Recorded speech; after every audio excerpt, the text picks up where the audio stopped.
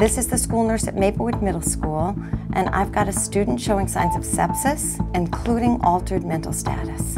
Rescue 37, respond 7 Burnett Street, that's number 7 Burnett Street, Maplewood Middle School. You have a student at this location with a severe infection. For an 11-year-old male with altered mental status, possible sepsis. 37 out of Central, receive that. Rams, Rescue 37 responding, Maplewood Middle School. There was a case with an 11-year-old boy. Went on a camping trip with his family and wound up getting poison ivy. It was itching and bothering him. He kept scratching it. But his mom saw it and said it didn't look too bad. He could go to school. He winds up going to school and it's still bothering him. He's a little distracted, not able to concentrate on class, and he asked to go to the nurse's office. Hi, Luke. Come sit down next to me, hon. What's the matter? Well, I just don't feel really well, and I accidentally stepped in some poison ivy, and my leg, itches. Okay, when did you start not feeling well? First period, I just couldn't focus on the teacher and what she was saying. It was, really hard. Okay, so you couldn't focus? That's Yeah. unusual for you. Okay. All right, let me take your temperature. She really begins to pick up on some subtle signs and symptoms. Your temperature is up a little bit, so I guess you're not feeling So one of the next well. things she does is take a look at this kid's past medical record. And she sees that because of a prior injury, he's had a splenectomy. You had a remember ruptured that. spleen? Yeah. Okay. An injury to his spleen means that he's immunocompromised, but it really takes a sharp clinical provider like this school nurse to pick on the subtle signs and symptoms that this kid isn't acting quite right.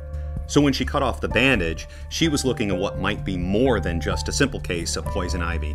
She suspected that this might be something like a staph infection. Now we're putting together an infection, an altered mental status. We've raised the possibility of sepsis. Anyone can get an infection, and almost any infection can lead to sepsis. Pediatric sepsis is the #1 killer of children globally. Even in the United States, there are more than 72,000 cases per year, and more than 6,800 children die from sepsis. Sepsis is the body's overwhelming and life-threatening response to an infection that can lead to tissue damage, organ failure, and death. At its most basic, sepsis is identifying that the patient has an infection and altered vital signs.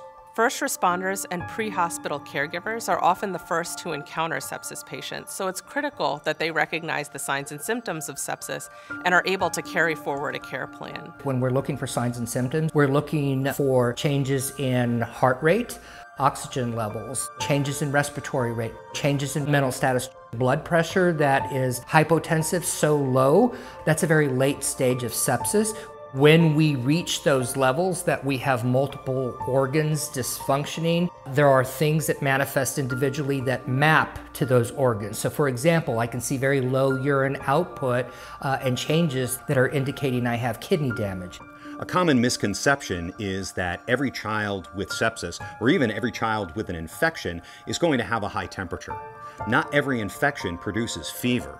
So when you take the patient's temperature and it's normal or cold, it doesn't mean that they don't have an infection. It doesn't mean that they don't have sepsis. In fact, a particularly cold child can mean that this child has septic shock and it's getting even worse. Unfortunately, there's no one single set of criteria or one single test that could tell you if the patient has sepsis or not. That makes it a real challenge in being able to diagnose it. So I may have to really undergo a period of observation in that hospital because the risk is there. And that kind of observation happens often with neonates especially. It's so important to watch how they're progressing over time. Luke, you need immediate medical attention. So I'm going to call an ambulance, then I'm going to call your mom, all right? And we'll make sure that you get what you need right away. Okay? This is the school nurse at Maplewood Middle School, and I've got a student showing signs of sepsis. When first responders find a child where they suspect sepsis, it's really quite simple. They have to say, "I suspect sepsis." He's got an increased pulse, a fever, increased respiratory rate. Sepsis is a medical emergency that begins outside of the hospital in 80% of cases. We're talking about hours making the difference with life and death. Hi, I just want to let you know Luke's feeling really ill. His poison ivy looks really infected. It looks infected. I have called EMS. We do need him to have immediate medical attention. Why? What happened? The school nurse contacts the mom to let her know what's going on and to let her know that it's something that's going to require her son to go to the emergency department and receive some emergency care. Okay, what hospital would you like him to go to? Maplewood Memorial. You're just going to meet the ambulance there. Thanks. Okay, Okay, bye-bye. bye. The first responder to arrive is a police Hi, officer. Julie. How are you today? Hi, fine, thanks. I'm glad you're here. What's going on? We've got Luke Miller over here who's showing signs of sepsis. Okay. So He let's call starts the putting together the ambulance. key information to be able to share with the EMTs and the paramedics. Hey, just hang tight, okay? Okay. Do you have his information? Yes, all his information right there. Okay, great. There are certain populations of children who are at higher risk for infection. Those include kids who are born prematurely, kids with chronic medical conditions such as cancer or congenital heart disease, kids with medical devices, and kids with immune deficiency. Also, newborns are at higher risk for infections that can lead to sepsis. Parents with children of special healthcare needs really need to understand the vulnerability of their children to sepsis. The American Academy of Pediatrics has an emergency information form, and being able to document it can really mean they've shortened the time to ultimate interventions. Being a pre-hospital provider gives you these challenges when you're dealing with any kind of sick patient, but especially with a child who you must advocate for, who you must understand all these nuances. You alone are going to have the first opportunity to intervene, to communicate, and to make sure you have triggered the resources necessary to rescue that child. This is Medic 256 calling in a sepsis alert. When we're dealing with a newborn patient, you have to keep in mind the possibility that this patient picked up congenital infections, possible infections that they got from mom, maybe even during the birthing process. Even when a child's a little bit older, up to 3 months old, every baby's immune system is still developing. So basically, any child under 90 days old is considered immunocompromised. There are children with chronic illnesses that also remain vulnerable. Such as them being on chemotherapy or having acquired immune deficiency syndrome or AIDS. Some children with pediatric asthma may be on corticosteroids, and those steroids, anti-inflammatory medications, can also suppress their immune response. It can certainly make it more likely that they're going to get infections, especially respiratory infections, which cause approximately 50% of the cases of sepsis. The real challenge is with the otherwise healthy population. We know that mortality rates can exist somewhere in 1% to 4% in otherwise completely healthy children. So we need to be as attentive to those children that don't have a history of chronic illnesses and don't already fall into those categories as we are those that do. Because it could be very, very subtle the way that they present their signs and symptoms. And what we want to do is be able to focus on how they're compensating, how they're trying to keep their organs working while the septic reaction slowly eats away at their ability to, frankly, stay alive.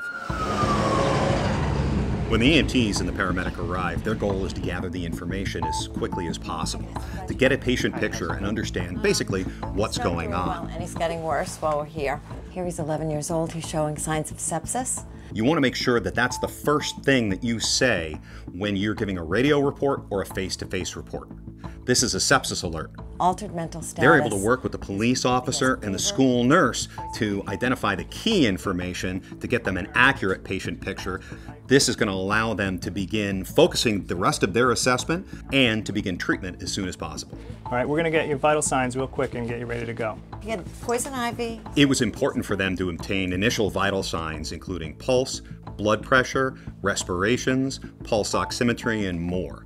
This way, they're going to be able to identify trends and see whether the patient is getting better or worse. Have you noticed that you've been peeing okay recently? Yeah. All right. 76 pounds, 4 feet 11 inches. Okay, this is just going to go We up your talked nose a about little not bit. being able to focus. Be a little This is a sharp kid, so he's definitely not himself. One really important thing that you should know, 2 years ago, he had a ruptured spleen and a splenectomy, so he's definitely immunocompromised. Thank you. It's really important that we start with the patient's complaint. We really drill down with their medical history, especially when we're taking the patient in from family members, caregivers, school nurses, pediatrician's office, family medical centers, is we're really getting all of the information that we can. Children of any age are going to not be able to tell you as well what exactly is going on with them. When you're dealing with infants, they're going to be able to tell you even less, and you're really going to need to rely on a rock-solid assessment and a really good patient history. Medications they're on, how they were born, when they were born, if any problems were encountered from the time they were born up till now. We can't let those bits of information go unnoticed. Now, not everything is going to be sepsis, but we want to make sure that that is top of our list when we're assessing this patient. 1, 2, 3. If the first responder can accurately identify risk, there's no greater control of the destiny of that child than being able to say, we got them the most rapid, accurate care possible. On the way to the hospital, the boy's condition started to deteriorate. The paramedic needed to continue treatment, but needed to be very careful in each step of the treatment. Not to slow anything down, but to make sure that each step was being evaluated to see if he was slowing the deterioration, balancing off, or maybe even improving. While we want to be aggressive with our treatment, we want to make sure that we don't go too far. This is a very delicate balance, and a lot of patients, especially those with underlying conditions, could be particularly fragile. Too much treatment can be just as bad as not enough. Blood pressure 70/40, heart rate is 160. The paramedic was administering fluids rapidly and deciding that if this patient didn't turn around, they were going to need to move on to pressor medications. Hey doc, this is Medic 256 calling in a sepsis alert. The paramedic called a sepsis alert, and this let the emergency department physician know that she and her team were going to have to be ready to meet this patient as soon as they arrived at the hospital. Pediatric code sepsis, ETA 5 minutes. Pediatric code sepsis, ETA 5 minutes. Reassessing the vital signs is crucial to be able to determine what the trend is in the patient's overall condition, especially with pediatric patients going into shock. They can decompensate, they can deteriorate very, very quickly. Blood pressure 70/40, heart rate is 160. These patients try and sustain their blood pressure and their cardiovascular status for as long as they can, but when they run out of reserves, their vital signs can drop immediately. When these altered vital signs begin to become so severe that indicates cardiovascular collapse, this patient is starting to spiral down, then that's septic shock. Some of the most common misconceptions about sepsis is that sepsis can only occur with heavily bacterially infected people, but it's really the body's response gone haywire that's doing that. In the old days, a lot of times, sepsis was referred to as blood infection. But the problem with that definition is it makes us think that the problem is isolated to the blood.